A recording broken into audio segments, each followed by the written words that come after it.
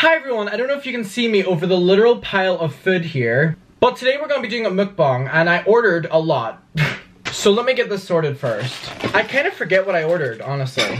I have 2 plates here because I think that's necessary. I feel like a kid on Christmas. I don't know what's in here. It smells funky. Okay, so there's some sort of chicken curry in here. Interesting. What's in this one? There is sausages in here. Wow, we really got everything. Holy shit, they're huge. Oh my god, that is huge. Oh my god, and look, they gave me 5 chips. Yay. What is this? I genuinely don't know what this is. Okay, so there's chicken balls and chips and rice in here. Oh my god, I ordered so much. And then there's this, which is chips. Someone made a joke in my last video and was like, Adam has a different drink in every video. You know what? We have a Coke today. The thing about me is, right, I hate hearing people eat, but when I'm watching mukbangs, I enjoy it. It's super weird and I make no sense for that. This is huge for no reason.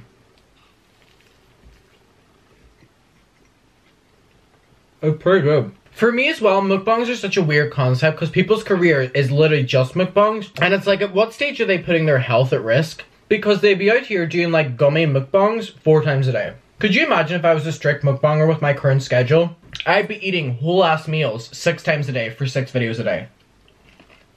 Think about that. So I asked on my YouTube community for topics and questions to ask me, and some of you did. Someone said you should talk about your mental health during lockdown and how lockdown was for you. So during lockdown, I kind of peaked and then fell down again, then peaked and fell down. A lot happened with me during lockdown. Honestly, lockdown hasn't been as bad as what I thought it did. It went on for way longer than I thought it would. And I do think because things are reopening over here, they are rushing to reopen them because the economy is struggling and stuff, which I understand, but you're just risking a second wave. My mental health during lockdown has been, again, peaks and goes down and peaks and goes down, but I think that's normal and we should expect that within ourselves, and we shouldn't expect, oh, we're going to be happy 24/7 or we're going to be sad 24/7. Because in the past, I used to put them expectations on my mental health. Then if I didn't feel the way I hoped, then I would be disappointed within myself. Then I would go into, so for me, I kind of go day by day, and I advise a lot of people that that's what they should do, because once I started living like that, I was a lot happier. The weirdest thing about lockdown for me, though, honestly, was right before lockdown, I was going to college every single day, seeing all my friends, and then after college, I was literally hanging out with my friends the entire night. So we were doing that because we were like, oh my god, summer's coming up, like, yay! And then it got taken away like that. As it should have, because we all should have been going into lockdown. But it was weird, and it really did take a toll on me, because I went from seeing my friends every single day and having that interaction with my friends to not seeing them for a couple months. And on a personal level, that hit home for me, and that was hard. But at the same time, staying home, I was kind of like, yeah, this is what I should be doing anyway, and this is what we should all be doing. And I remember seeing people ignoring those guidelines and still going out meeting up with their friends, and I was like, there's no point for this. And I did lose a lot of respect for people who were literally, is this my microphone? I did lose a lot of respect for people who were literally going out and ignoring the guidelines during like the first couple of weeks of lockdown, because there was no need for it. I think one thing as well, we're going through a world pandemic right now. Like, this is bizarre. Nobody knows what to do. And so the fact that I have vlogged my lockdown experience, I have an entire series on my channel called The Quarantine Diaries, and the fact I can look back on that whenever I'm in my 20s, 30s, 40s, if YouTube sticks around, you know what I mean, and be like, whoa, this is what I was doing during a lockdown of a world pandemic. Do you mind? I'm not even gonna pick her up, that was so rude. Because hopefully we don't have to go through another world pandemic in our lifetime, because you know what? They suck ass. But for the most part, my mental health has been pretty stable and good during lockdown. How's yours been? How have you been coping? What do you do outside of YouTube? So, I study film, I study media. Right before lockdown, I actually went to London for a BFI Film Academy, which was, I was put into a house with like 30 to 40 to 50 maybe, I can't remember, other people around my age, 16 to 19, and we basically had to make a documentary. We were selected through application process, flown out to London, and we had like 7 days to literally just create a documentary to the best of our ability. And we had master classes with these really good, like, Oscar-winning directors and stuff, and we were going to London to film and stuff, and it was really cool. So I study film and media outside of YouTube. Someone said, I hope you're doing a healthy mukbang. Don't watch this video. I don't know if you can hear this, but I live in a street and there's a dog and it just like barks 24/7 outside. Like, even bring it inside so it can bark inside. Like, I'm trying to film videos. Like, I don't mean to be rude, like, all love, but take your dog inside, please. Thoughts on cancel culture and whether it works. I think cancel culture, I've said this before, and taking accountability are two different things. And I hate when people mix them into two and they're like, oh, you're just jumping on the bandwagon of cancel culture. No, we're jumping on the bandwagon of trying to hold people accountable. That's what I have to say about that. Favorite Disney or Pixar movie? I've been rewatching Inside Out a lot recently. I really enjoy that one. Relationship advice, please. Well, Carla, I've never been in a relationship, so I can't give you relationship advice. But you know what? Follow your heart. If someone isn't treating you good enough, leave them. That's all I have to say.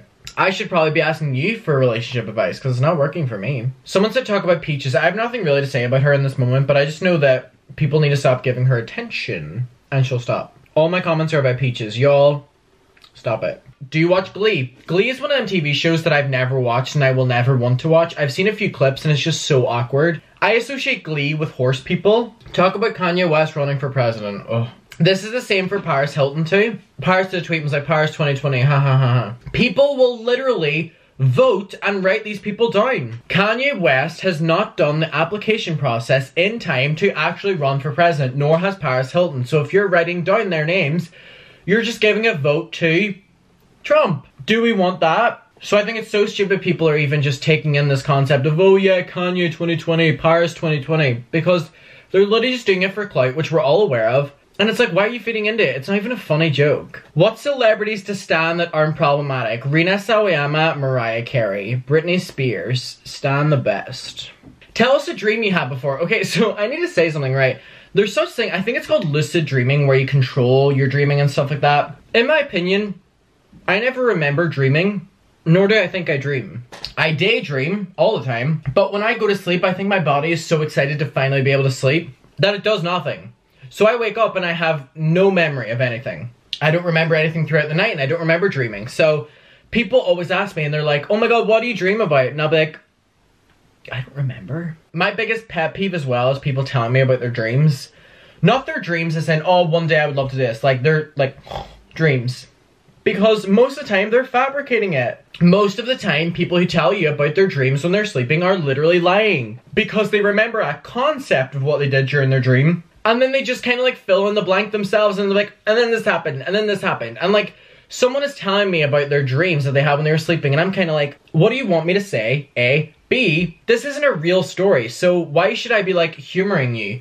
My brother, like, God bless him, right? But he loves telling me about his dreams and I don't care.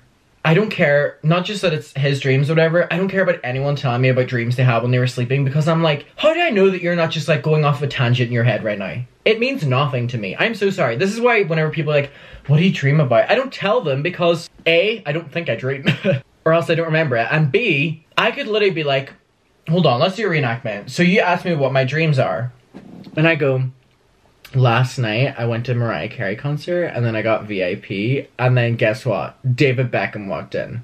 Guess what then? Rihanna walked in. Me and Rihanna were having a conversation. Then she took me to VIP. Then we went on stage with like, I could be saying, like, and you could be like believing me and like that, and I'm like just making this up in my head, you know what I mean? It's for dreams. For me, it's one of the most passionate, like, unpopular opinions that I have because everyone's like, I love hearing about your dreams while you were sleeping. I'm like, no, I don't give a shit. So that's one thing that my friends always know, not to tell me about dreams they have when they're sleeping, because I will literally get so avidly upset. I'm like, I feel like you're just lying to me. I literally don't think I've dreamed in years. And that's not a sad thing, whatever. Maybe I am, and I just don't remember it when I wake up. Or when I wake up, I'm normally busy straight away. I'll respond to emails, I'll do college work, I'll do whatever, I'll do YouTube work. So I don't really wake up and be like, time to process. I'm like, wake up and go and start working. So it's like a weird concept to me because I see a lot of my friends and they're like, so chill, this is so off topic.